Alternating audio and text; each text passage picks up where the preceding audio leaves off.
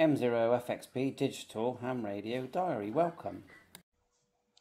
M0FXB, welcome to my channel. So ANYTONE 878 Mark II. What we're going to do is update the actual Bluetooth, which there is an update on the ANYTONE site here.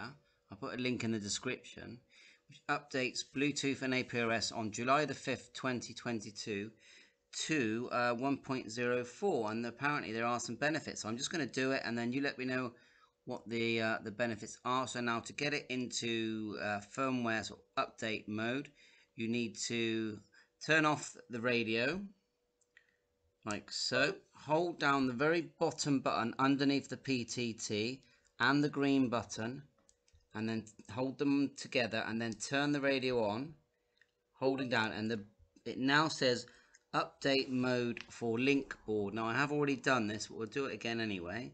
So all you do is you've saved the file that you've downloaded. I'll just show you where to download it again. Here it is, the top one here. Just click it and save that file somewhere you're going to find it. Open up your CPS and make sure you've set the COM the same as what your radio is. Mine is 17. There you go. How do you find it? Just right click Device Manager here like so, and you will see it. Go to ports and then double click. There it is there, GD virtual COM port 17.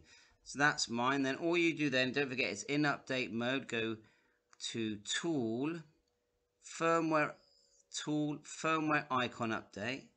Open the file you want. So click open. Now I've saved mine here.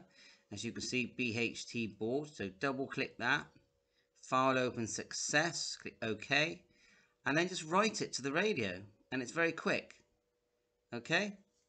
Write complete. Click OK, and you're done. So let me know what things you actually notice that this gives us. I've had a look and I can't see anything obvious, but on one site I did see some quite nice photographs. So there's all these different files here that you've installed. So let me know. But it's all done, and I'll just, if I turn the radio off, then back on, and I'll show you that it is now on version 1.04 as soon as it reboots.